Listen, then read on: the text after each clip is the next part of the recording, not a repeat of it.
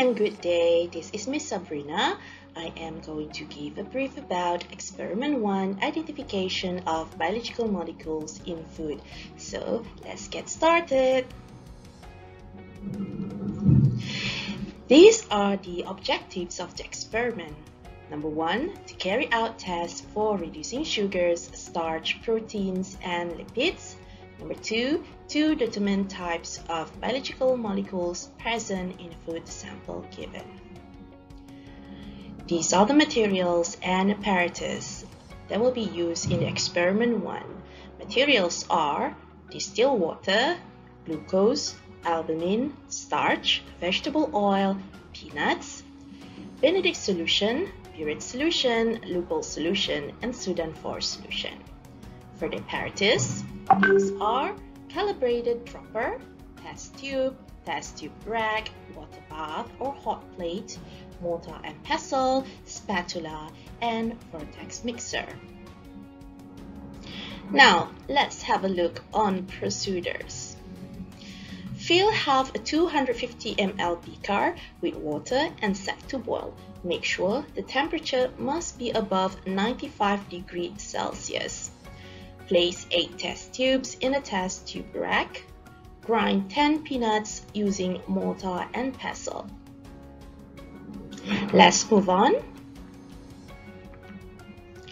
In this procedure, the procedure is performed to determine the presence of reducing sugar.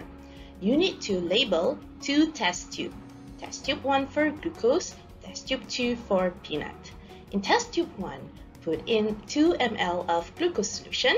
Test tube 2, put in half a spatula of ground peanut. Next, take note the color of the Benedict reagent. After that, using a dropper, drop 2 ml of Benedict reagent into both test tubes. Heat both test tubes for 5 minutes and observe any color changes.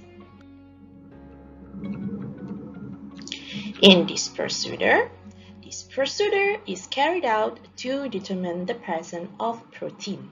You need to label 2 test tubes, test tube 1 for albumin, test tube 2 for peanut. In test tube 1, put in 2 ml of albumin solution. In test tube 2, put in half a spatula of ground peanut. Take note the color of the Burette reagent. Next, using a dropper, drop 2 ml of Burette reagent into both test tubes and observe any color changes. In this procedure, it is being carried out to determine the presence of polysaccharide. All you need to do is to label 2 test tubes as test tube 1 for starch, test tube 2 for peanut. In test tube 1, put in 2 ml of starch solution. Test tube 2, put in half a spatula of ground peanut. Take note the color of the glucose solution. After that, add 10 drops of glucose solution into each test tube and observe any color changes. Let's move on. This is a final procedure to determine the presence of lipid. All you need to do is label 2 test tubes. Test tube 1 for vegetable oil, test tube 2 for peanut. Both of these test tubes need to be placed 2 ml of water. Next, in test tube 1, put in 2 ml of vegetable oil. Test tube 2, put in half a spatula of ground peanut.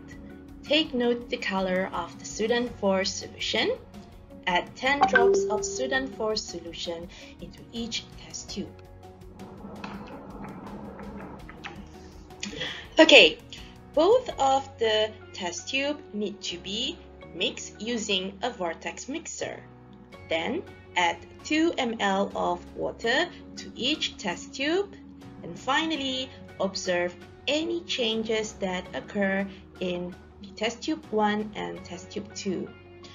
Alright, that's all from me, briefing about Experiment 1 to all my fellow students. Before I want to say goodbye, do not forget to subscribe, share, and like.